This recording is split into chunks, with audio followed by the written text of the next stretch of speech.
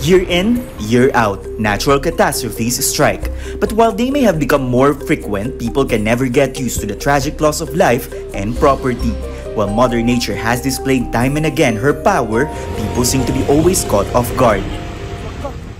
Here's where the Philippine Space Agency, or PhilSA, hopes to effect change by providing as many people as possible with relevant data from space. Our Earth observation satellites carry powerful cameras, sensors, and computing systems, and they are all trained back down towards Earth. The data we collect from satellites is processed or computed upon in order to yield actionable insights for monitoring agriculture and fisheries, protecting the environment, and responding to disasters.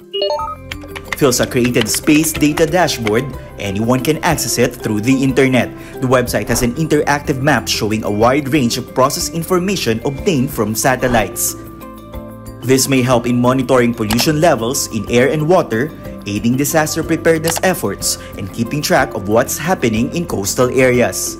The data can also contribute to the country's COVID-19 response.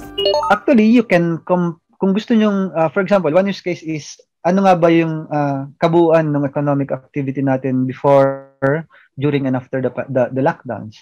So you can actually compare yung traffic natin sa port na yon and yung air quality natin. Nakikita nyo na habang dumadami yung traffic natin sa mga ports na yon ay medyo naapektuhan din yung air quality natin.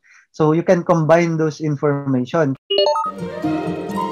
Formed only in 2019, the country's space agency still has a long way to go.